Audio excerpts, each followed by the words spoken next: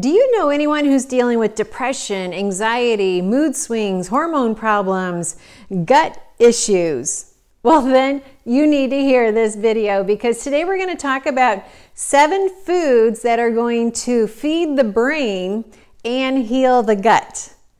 Yes, we're going to cover some major territory here. So today it's all about healing the gut and feeding the brain with some healthy food for the brain. I'm Annette Reeder, the Biblical Nutritionist, and I'm on mission to keep you on mission. It is my desire to help you boost your mood with healthy foods, to help your digestive system be healthy. So yes, we are definitely going to cover 7 of the best foods to heal your brain, 7 of the best foods to heal your gut, and guess what? They're the same 7 foods. So we're going to talk about that today. I hope you're enjoying these videos, and please leave a comment down below what topics you'd like me to cover. Because everything that I teach is going to be about foods that God has given us, that He has gifted us with, to help our bodies to feel good and then to enjoy the food. I have the Bible study, the Treasures of Healthy Living Bible study, and it is worldwide. We have that Bible study, as far as we know. We don't always know everyone who purchases the Bible study and teaches it in their churches and their small groups, but we do know it's been in New Zealand, South Africa, Europe, Canada, Mexico, and of course the United States. So you might want to check out that book. I'll put a link to it down below, the Treasures of Healthy Living Bible study. Okay, in that Bible study, we talk about 3 principles. So all of the foods today are going to be included in those 3 principles. So you need to check out that Bible study to find those 3 principles. So we're looking at foods that are going to boost our mood, that are just going to help us feel better about who we are, feel better in our digestive system, and then we'll have a better brain. We're just going to feel amazing. So I'm just going to briefly cover these today. So the first one, actually, I'm just going to look over here. This is my herbs that I've cut from my yard. I've got some basil, some mint, and some echinacea.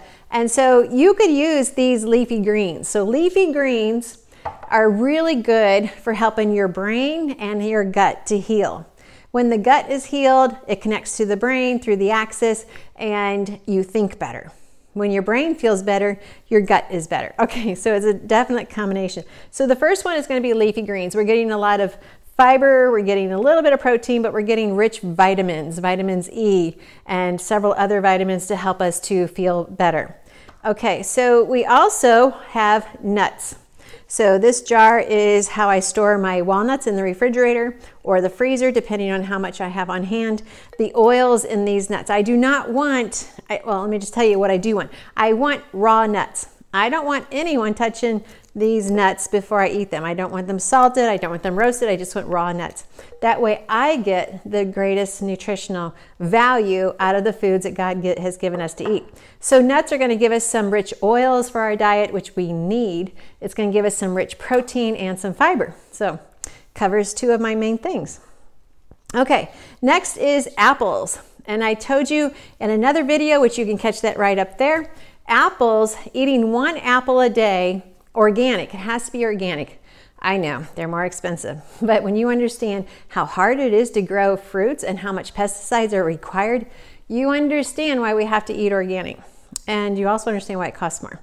So apples have what's in them is called a resistant starch, and that doesn't get digested very well until the colon, and then it helps to grow healthy bacteria and to feed the bacteria, which then gives you B vitamins, which means be happy, okay? So we need a lot of resistant starch, so we need 1 organic apple in our diet per day. Next, we have pumpkin seeds. Pumpkin seeds are amazing for your digestive tract and for your brain. I've done other articles about pumpkin seeds being healthy for the prostate. So men, you need your pumpkin seeds. Just eat them like they're peanuts, okay? So this is just how I store my pumpkin seeds here. Very important for your diet. Fish oils are going to be, this is just some canned wild salmon. And so this we try to have once a week on Saturdays for lunch. We have salmon patties, and it is the only food that I actually fry, but we actually like our salmon patties fried, but they're really good in the air fryer. And so that's the ideal way of making your salmon patties. But this is going to give us more of the fish oils. It's going to give us the omegas, and it's going to help our brain think better. Okay, so this is my dehydrated kale, which would go along with my the leafy greens for a healthy diet. Then we move on to berries, whether it's berries or grapes. We need the antioxidants, we need the flavonoids, we need everything good that's in a berry, the fiber, to help our brain and our digestive system to heal. And two more things. Let me go to this one next. Lentils. Lentils are essential in your diet. Everyone should have lentils. Okay, now I love lentils, so for me it's not a big deal. But if you could at least have them once a month, if you're not a fan of them, once a week if you love them. That's what I would suggest. Lentils actually are very similar in how they also create kind of a resistant starch, which means our body's not going to break it all down, but the bacteria is going to feed off of it and therefore pay rent for staying within our body. So you can look at it that way. It's just going to make you feel better. Hormones are going to love lentils. Remember that. And then last but not least is the chocolate. You need some raw cacao in your diet. Now this one's only a 70% chocolate, dark chocolate. I really prefer if you get the 80 to 90%. My husband does not care for that high of a percentage of dark cocoa or cacao, however you want to say it, but it would be the most beneficial for you. I do not buy it under a 70 because then you're just adding lots of sugars and other flavorings and other additives, and then we are reducing the value of this food for our hormones, our gut, and our brain.